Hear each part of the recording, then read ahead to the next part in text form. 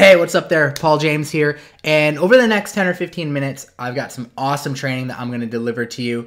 No fluff, nothing going on here. I just want to bring you some awesome value. So what I need from you is to promise that you're going to close out of all distractions, Facebook, your email, your phone, turn it off, shut it down for the next 10-15 minutes. And in return, I'm going to give you some awesome off-page optimization strategies to help you rank for practically anything you want. And I'm giving you this in a quick 15-minute tutorial so that you can easily digest to this. So whether you want to rank for local stuff, affiliate stuff, launch jacking, this is going to be awesome for you. So let's just go ahead and dive in. I've got a keyword pulled up for dentist, West Bend, Wisconsin.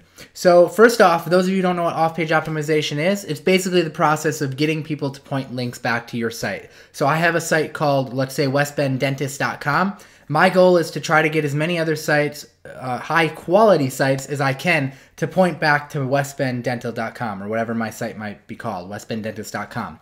So let's say I get CNN to write an article about me. At the end of that article, they put a link back to my site and say, hey, go check out West Bend Dentist or whatever. And that would be considered a backlink. So we're going to talk more about the quality of backlinks and why that's important. But the first thing you really want to do is you want to go ahead and do a Google search on the keyword you're trying to rank for. So let's say that I have a dentist client, or I am a dentist in West Bend, Wisconsin.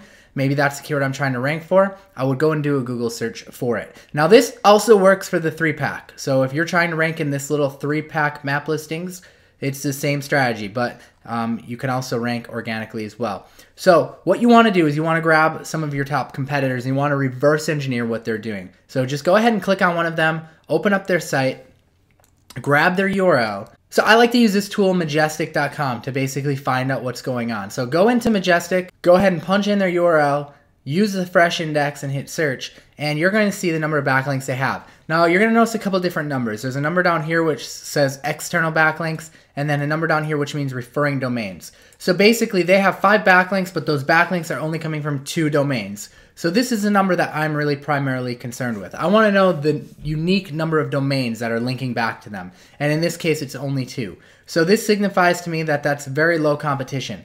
Basically, I only need 2 backlinks to compete with them. So let's go back and check out some of the other competitors. Let's check out the 3-pack. So we do the same thing with the 3-pack. Grab the URL, punch it into Majestic like this, and hit search. All right, a little bit more, right? No surprise that they're ranking higher in the 3-pack. They've got some more backlinks going on here. Now we can dive in even deeper with Majestic and hit the referring domains thing. And this is going to show us exactly which domains they have backlinks on. So this is a great way to basically kind of take a grassroots approach to backlinking. You know, the theory is if these sites are linking to this dentist, and if I'm a dentist or my client's a dentist in the area, and I also have good content on my site, chances are they'll want to link to me as well. So I might go through here and just see if there's any sites on here that I might be able to get a link from. So I could just go and look at them and actually open them up. So this looks like some sort of like directory site. So I could there's probably a place on here to submit a listing if I wanted to. Yeah, here's a join now link right here. So I could probably add my site to this as well.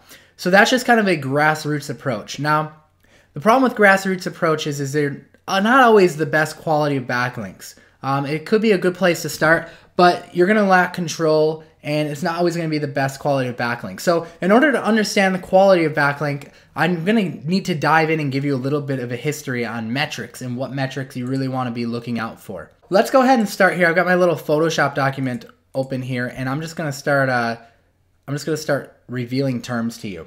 So PageRank. PageRank runs on a scale of 0 to 10. Google made this scale up as a way to basically judge the authority of a site. So here's what I mean by that. 0 would be the lowest PageRank, 10 would be the highest. So if I had a backlink coming from a PageRank 3 site, and my competitor had a backlink coming from a PageRank 0 or PageRank 1, my backlink would be better, and chances are that I would probably outrank them. The problem is Google doesn't update PageRank very often anymore. So we're now using the scale, most SEOs are anyways, called domain authority. And if you've already heard of this stuff, I'm going to kind of breeze past it. But domain authority is basically a third-party scale that was introduced by a company called Moz. And this scale runs on 0 to 100. Basically, the way this works is you just tack a 0 onto it. So if it was a PageRank 3, the domain authority would be 30. So when you see a domain authority of like, let's say 35, then it's basically a PageRank 3.5. We're using that scale now because PageRank really is not updated anymore. So that's why we're using that scale. So that's what the PageRank and domain authority scale mean, and it basically determines the quality of the backlink.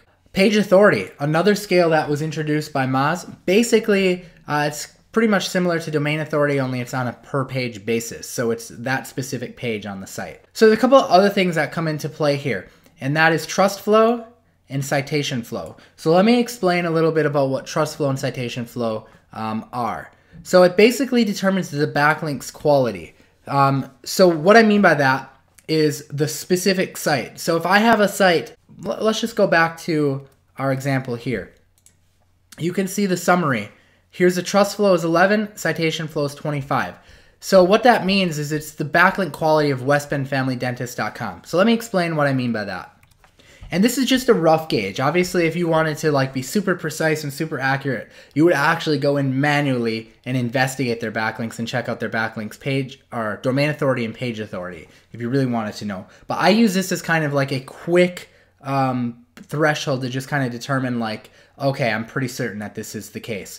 So if you saw a domain, like let's say I went and saw that westbenddentist.com or whatever it was, and I saw that the trust flow and citation flow were 20 and 24. The closer these two numbers are together usually signifies the quality of their backlink profile. So if they have a trust flow and citation flow that are closer together, it usually means that their backlinks pointing to that domain are higher authority.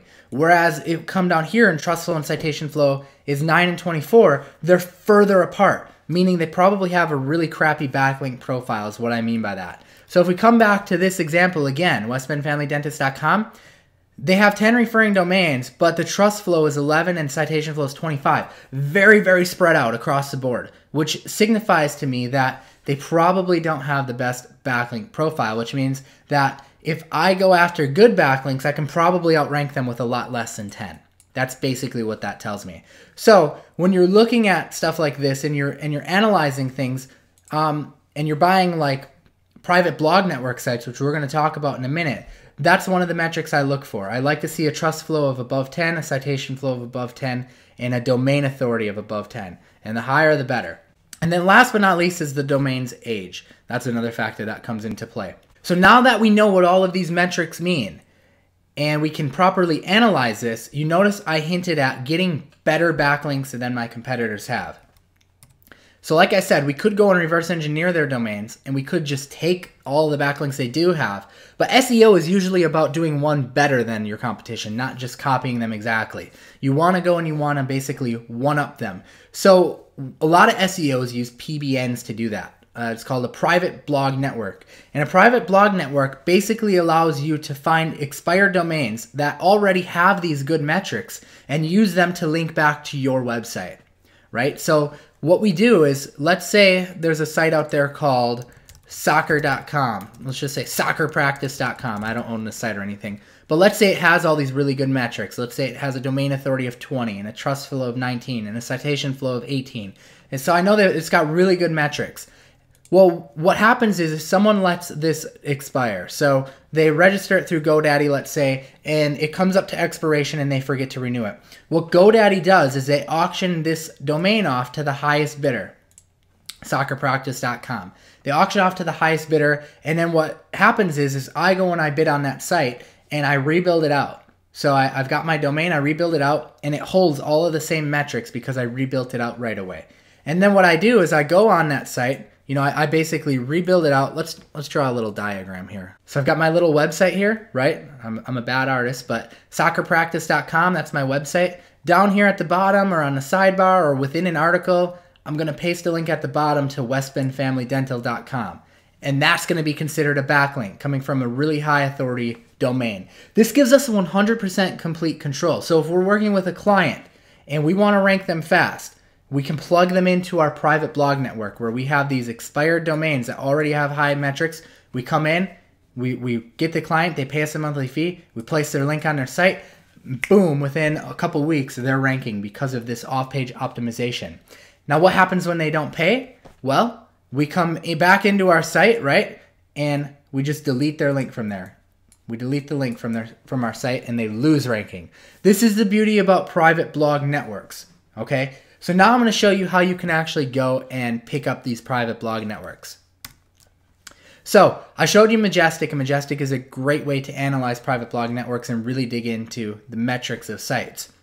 But you need to find the sites that are actually expiring, and for this I use a service called DomCop. Okay, you could just go to auctions.godaddy.com and you can look in here, and I think that they only charge you like $3 or something like that every quarter or something. I don't remember. It's ridiculously low, and you can do it that way. Or you can use a site like Register Compass, or you can use a site like DomCop, which is what I was talking about. Now, I really like DomCop because they have all the metrics here already for you.